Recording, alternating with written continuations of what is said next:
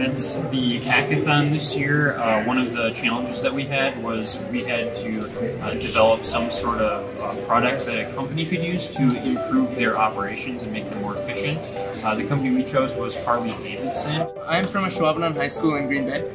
I am from Leonardo da Vinci in Green Bay also. We're from Hortonville High School. We come from Hortonville High School. This is actually our second year here. I believe there were 17 schools represented. Does that sound about right? And I'd like to introduce TEAL's representative, Amy Byers. Our goal at TEAL's is to have computer science in every high school. I'm excited to introduce Jim Dobinsky, the co-founder and managing director at Stellar Blue Technologies. Today, him and his associate Tanner Mann are going to come up here and talk about opportunities for technology in the Fox Valley. So yeah, I've got to say it's really cool to see so many different faces here, so many different ages.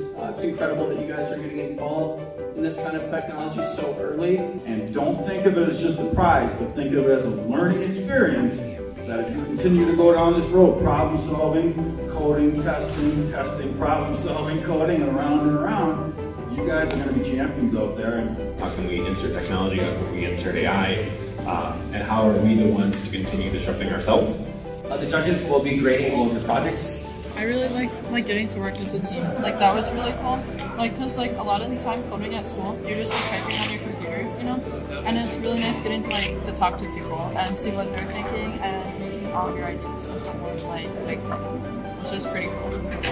Yeah, because all of us come from slightly different backgrounds with what we're used to working with. So some of us have worked with different frameworks and programming languages. So trying to make sure that everybody has something that they can work on, and then getting all of that to work together is a little challenging, but it's kind of fun. I just took my first coding class this year. Like this is my first hackathon and it's been really fun. It was a great learning experience. We got to experiment new things with the programming languages and we got to learn a lot, and it was really fun. It was also like a bonding activity. We got to learn together, so that was nice. It's different than things that I've done before. I've never been to anything like this, so it's a fun experience. I think working as a team and working to solve problems together, I think really helps, and it's kind of fun. It's really fun. I really liked the rush at the end where we were trying to get everything in with our report done and all that stuff. Crunching. Well, pretty fun how we can come in and compete with everybody else and learn something new about programming. I had a lot of fun when we were in times where it just didn't work at all, and then 5 minutes later it would be better than it was before. And that was the best feeling. It's long and challenging, but I think once we got focused enough, it was a lot better. It was awesome. I mean, it was really cool to be able to work on this challenge. Yeah, really fun time. It was just fun getting organized and making a plan and executing it. It was great. When you program at a company, obviously we haven't experienced much of that, but this is definitely building on what it could be like.